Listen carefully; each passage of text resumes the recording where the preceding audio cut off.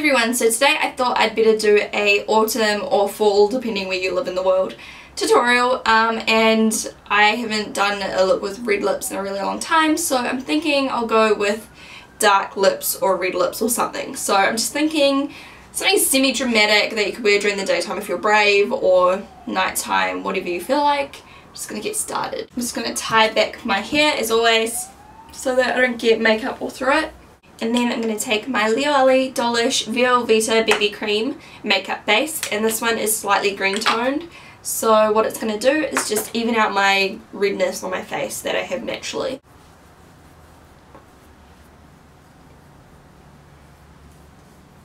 And you can see when you blend it in, it just kind of adapts to your skin tone, so you don't actually end up looking green.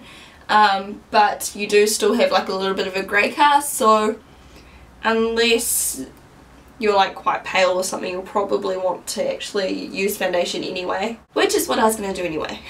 The foundation I'm going to use today is the Laura Mercier Silk Cream Foundation, because when it's autumn or fall or whatever, I usually go for quite a nice coverage, semi-matte. This finish is really nice. It's one of those like very subtle, luminous kind of ones. And on my flat top brush, I'm just going to buff it in. And with this foundation you really want to like buff it, otherwise it'll look kind of cakey because it is really thick.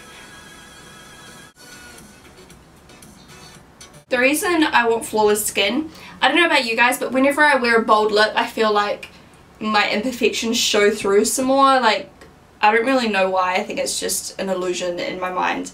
But whenever I'm doing a bold lip I just prefer to have flawless skin rather than having any discoloration or zits or freckles or whatever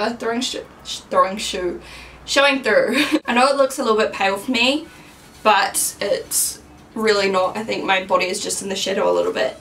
And I'm going to bronze up, so it will not be a problem. I'm going to use my Cover FX pressed powder, and I can't remember what the colour is because it completely like melted off when it got wet in my handbag. Long story. I'm just going to buff this everywhere.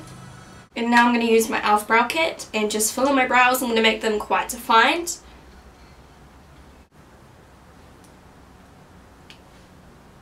And then I'm going to take my Eyelash brow gel and I'm just going to run that through just to tint my hairs, because my hairs are like really blonde, and also just hold the brows in place for the day. At first it looks a little bit wet and shiny, but after a couple minutes it just dries down to nothing.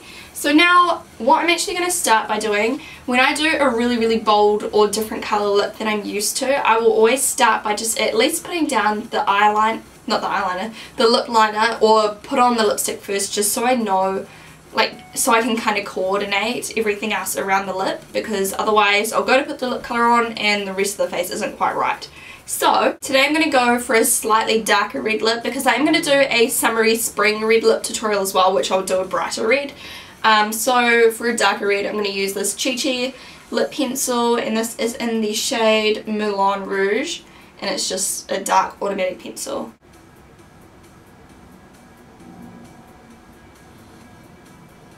I suck at lining my lips, by the way, so if I screw up, forgive me.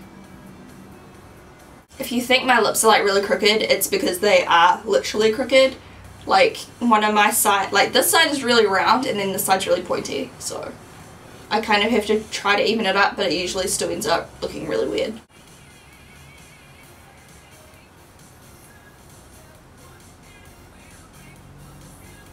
So it's pretty crooked, but we'll live with it. It's alright. It's on. It's done. I am going to use a very old palette today. This is very dear to my heart, and if you've been watching YouTube videos for years like I have, you will remember this and you probably already own it. It is, I don't even know if they sell this anymore, but I hope so.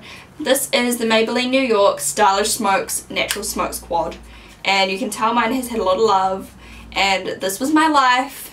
At one point, if you search this on my channel, it'll come up with all these old videos of me using it. I was obsessed. This was my life. So I thought it'd be fun just to use it again. So first of all, I'm just going to prime my eyelids. I'm going to use the Smashbox Photo Finish Lid Primer and just put on a little bit of that on both eyes, and also a little wee bit underneath, because we are going to be doing quite a smoldery look including shadows like all over. So just blend that in with your finger or a brush or whatever you're using.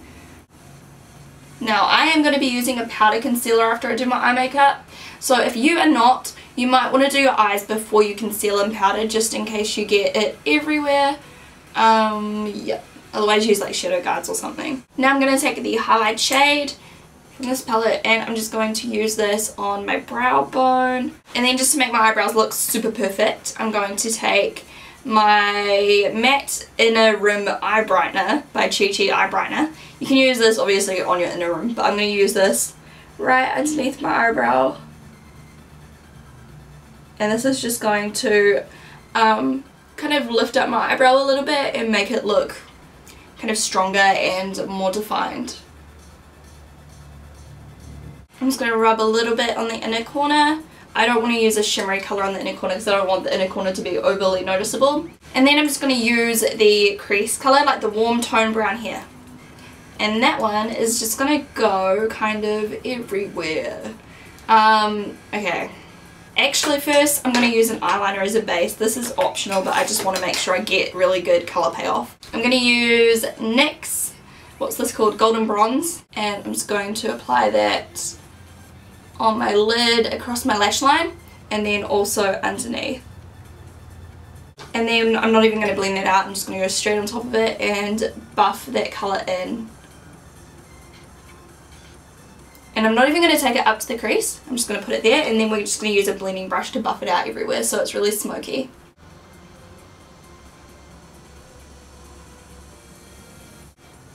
So you just want to keep buffing it out until it kind of goes all over the place, and also do it underneath as well.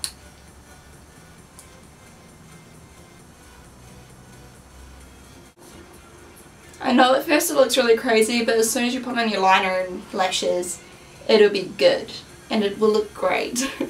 If you don't think you can pull it off, then by all means just kind of do it really neatly, but I just wanted to do a smoky look with this.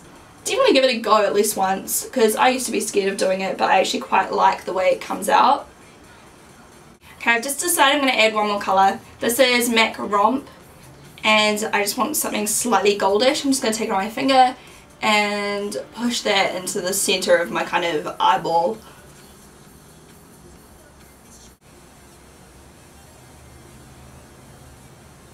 Okay, so that's just given me a bit more dimension. Now we are going to go in with a black eyeliner, and I'm just going to apply that, you know, waterline, lash line, etc, etc.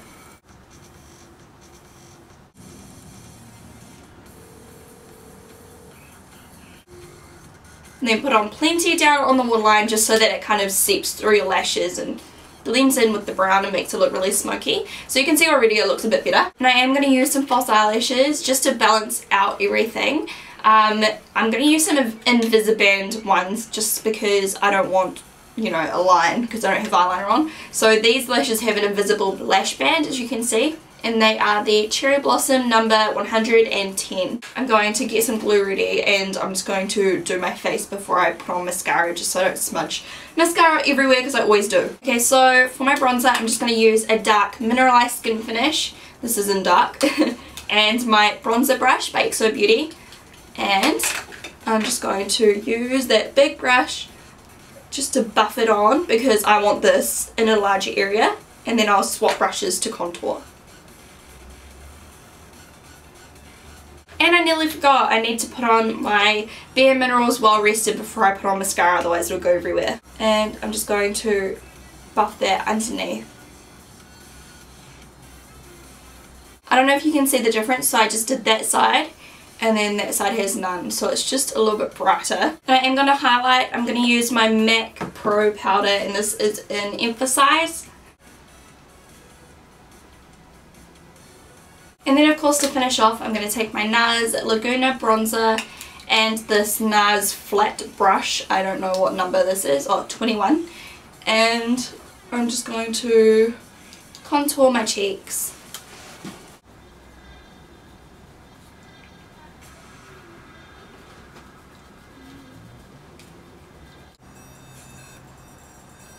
And then I'm not going to actually put on any blush because I don't want to go OTT with eyes, lips, blush, everything. I just think it looks nicer with nothing, personally. And now for mascara, I'm using Covergirl Lash Blast.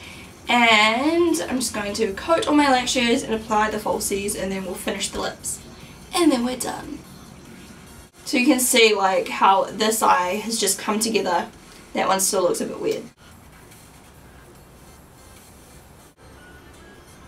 And I'm using clear lash glue so that it dries completely clear so I don't have a line there.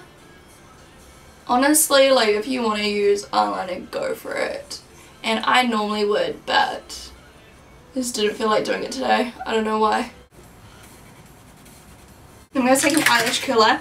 And a lot of people are like, oh my god, don't curl your eyelashes after you've got mascara on, but I'm not actually like clamping down hard. What I'm using it for is just to bring those false eyelashes into my lash line even more. So like I'm literally barely curling, I'm literally just pulling them down and then they will just sit so much more comfortably and closer to my lash line. Okay, so the lashes are on, looks like that. And now for the lips, take any colour you would like. I'm using red and I'm going for a dark red, and I do have a really dark vampy, like real dark red, but I want to go like a shade lighter because I don't want it to be like vampire. I want it to still be pretty. So I'm using this kind of like bright dark red, and this is called Boy Magnet by Cha by Chit. And I'm using an EXO Beauty lip brush just because otherwise I will literally get it everywhere.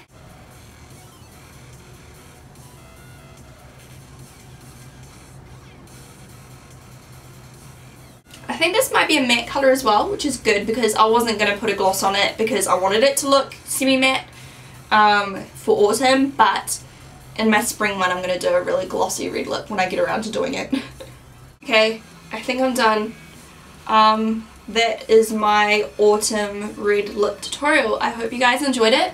The glue is still drying a little bit, so I'm sorry about that, but for the most part this is what it looks like, and I promise my chest isn't how it looks on camera. It's just because there's like a huge window and then I've got all my stuff in front of me, so it's in a shadow. There we go, it kind of looks better now after taking the mirror away. So I hope you guys enjoyed this tutorial. I know everyone's always like, why do you never wear red lips? But honestly, like in real life I just feel like an old lady or something. That's just me personally. Like some people hate wearing nudes, some people hate wearing plums, I hate wearing red. But I hope this did help some of you guys out that actually would love to wear this look, and I hope you all have a really good day. If you did enjoy it, please support me by giving me a thumbs up. It helps so much. It helps me get myself out there and I really appreciate it. Have an awesome day and I will talk to you the day after tomorrow. Bye! Hey everyone, so today I hope you guys don't mind, but I am doing a kind of tag video instead of like a full-on makeup tutorial. It's kind of just, you know, some of my favourite beauty gurus of the moment. Except the difference is these are all people I think are completely underrated, like people that don't really have crap tons of subscribers.